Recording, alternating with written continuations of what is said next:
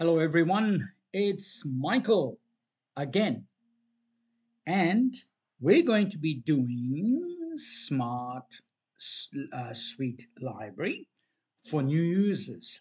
So, if you're a new user, we're going to show you some fundamentals that need to be addressed before you start using the system. Okay, so it doesn't matter what system you've come from, we have our own parameters that you need to address and look at. And I can assure you that if you run these parameters, you will not have a problem with circulation or borrowing items on the system.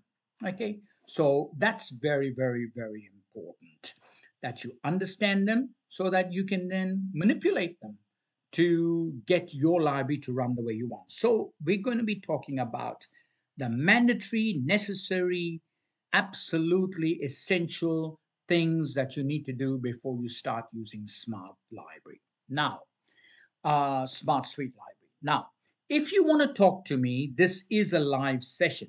Okay, it's not something that just recorded and you don't have input. You got plenty of input. So if you are working at the moment at school and you are on the system and you want to talk to me on Wednesday, the 17th of November from 1:15.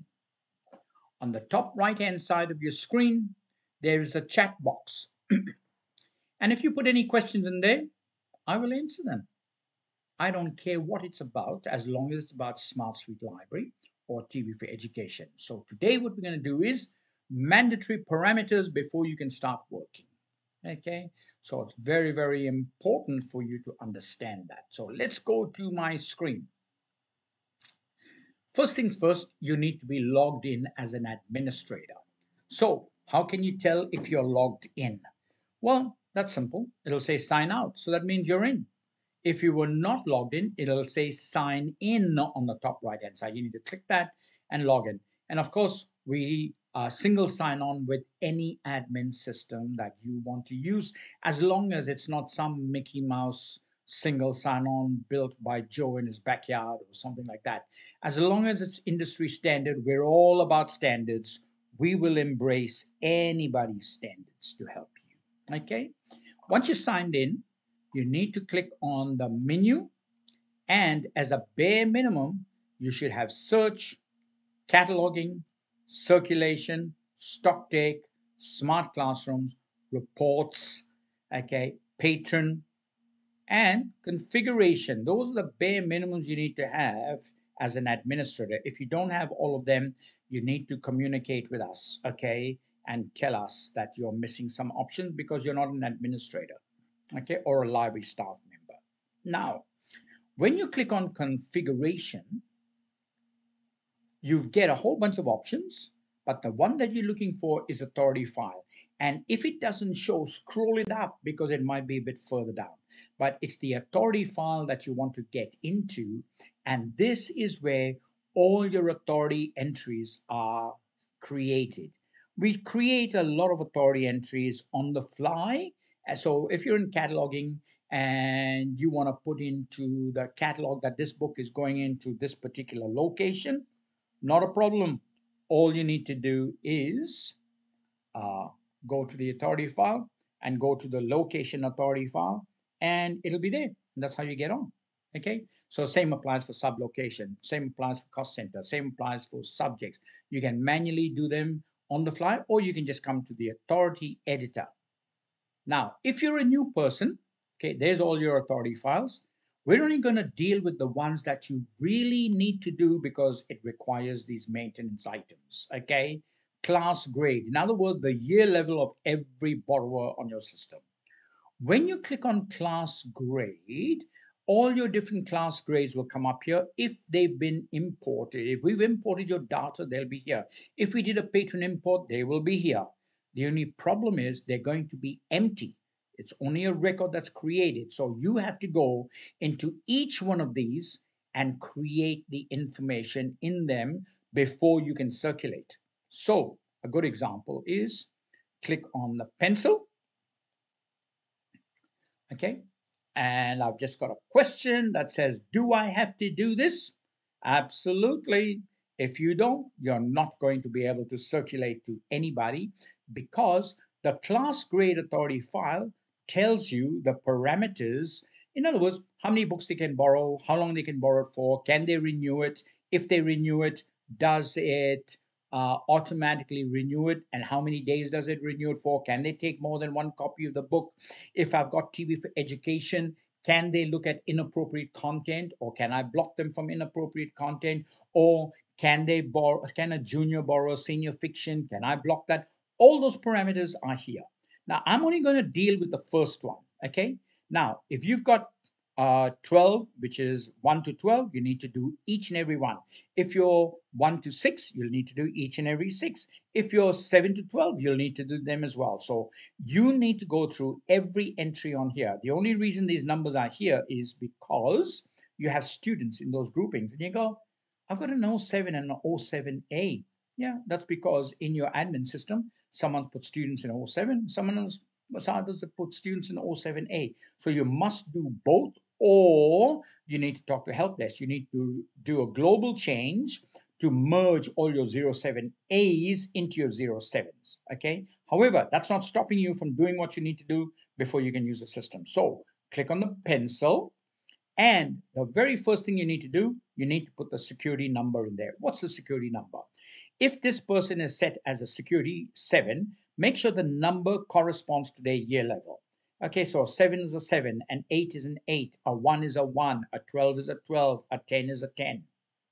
And what that means is this particular patron the OPAC can be set up to only display material appropriate for year 7 and under. Okay, the OPAC can be set up for that. It's not by default set up for that, but you might want us to set that up. It takes about 2 seconds, and we can even show you how to do it. Okay, so you can do that. The most important part of that is, can they borrow a book that's flagged as senior fiction, in other words, year 10 and above? What will happen is when this particular patron in a year 7 brings you a senior fiction book, the circulation will say, don't give it to him. It's a senior fiction book. Do you want to override? And you can go, yes, I do want to override and give it to him. So that's what that is all about. Okay. So no matter what parameters you set, you can override them at circulation as long as you're logged in as an administrator or you have library rights or circulation rights. Okay. Final borrowing date is self-explanatory. When do you want the book back?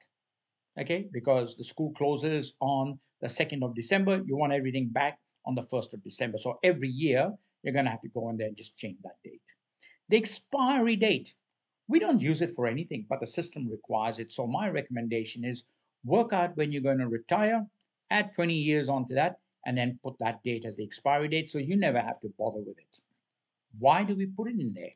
Well, if this was a P212 school and if this was a year 12 student, I know they're not coming back after the 30th of June.